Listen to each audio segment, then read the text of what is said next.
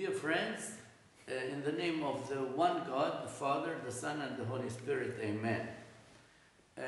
The Christian world has just celebrated what we call in English Easter. But actually, in the Semitic languages, let's say Arabic, Hebrew, Aramaic, we don't say Easter.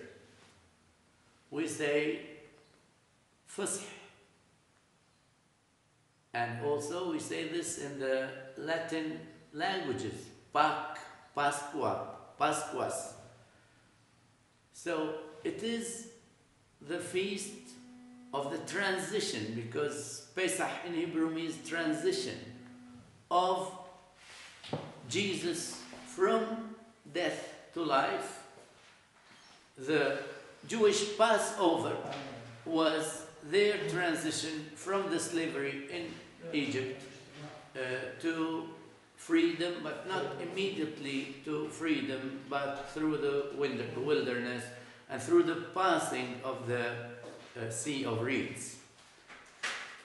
So this celebration comes according to the Holy Scripture, because St. Paul, and here is the original text in Hebrew, in his first letter to the Corinthians, chapter 5, verses 7 to 8, writes literally the following.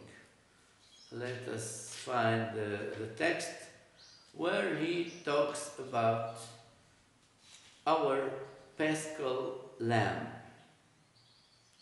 He says,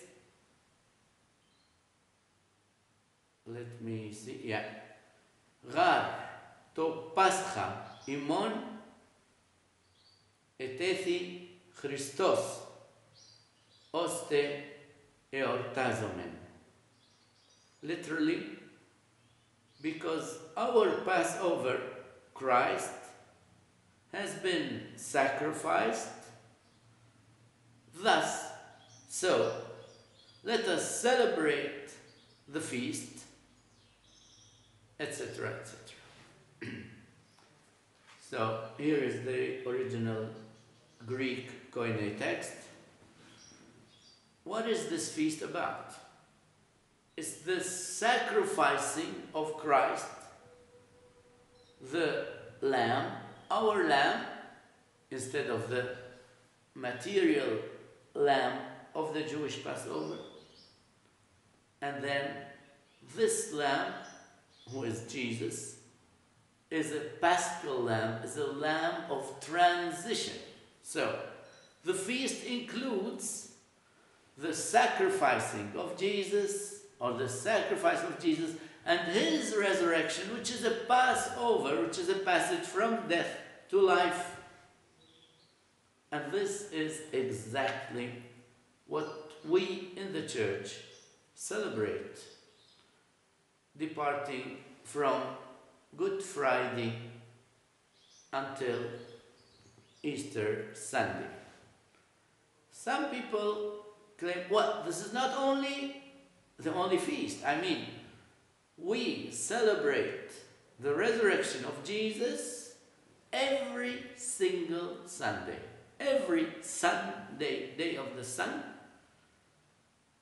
is the Kyriaki, in Greek, from Kyrios, the day of the Lord.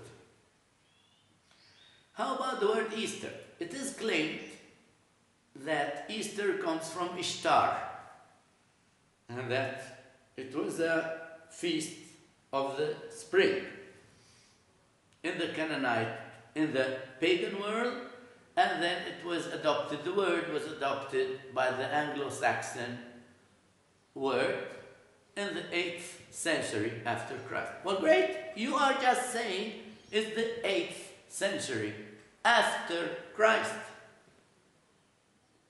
So, it means that 7 centuries before, it was not known as Easter Sunday.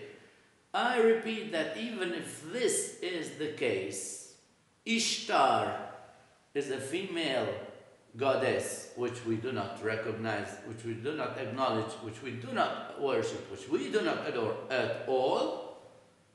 And when we say Easter, we have only one thing in mind: the resurrection of Christ, who is our rising sun. Easter, east. But anyway, the reference is not English.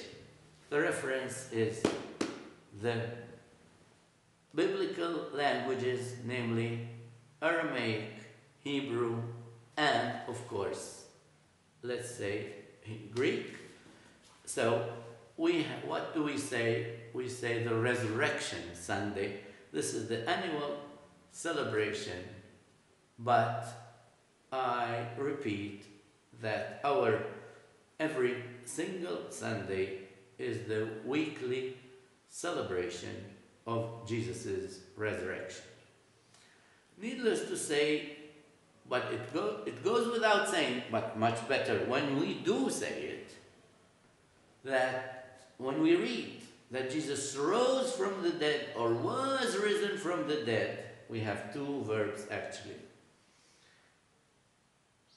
These expressions can only mean one single thing: that his body, which was crucified, which was put to death, which was buried, came again to life.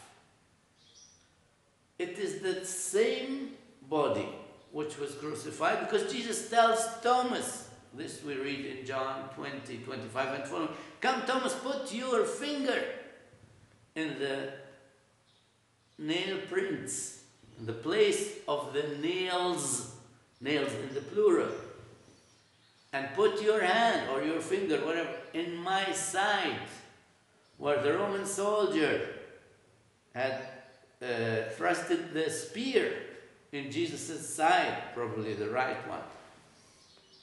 So Jesus showed them, as we read several times in the Holy Gospels, his hands and his feet.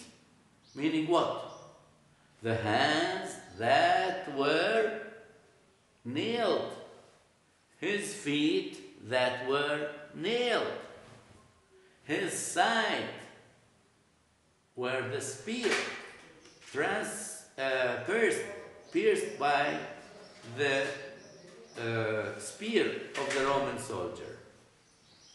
So all these texts also, we are not just here to state a fact, a reality, confirmed historically and archaeologically, because no one has ever been able in Jerusalem to find the so-called corpse of Jesus, because he is risen, but also in order to draw the conclusions, as St. Paul writes to Colossians 3:1 and following, "Since you rose with Christ, so think of the things from above, where Christ is seated at the right hand of the Father." On another occasion, we will explain the meaning of this and other expressions. For the time being, we thank you for your attention. Thanks, Satchel.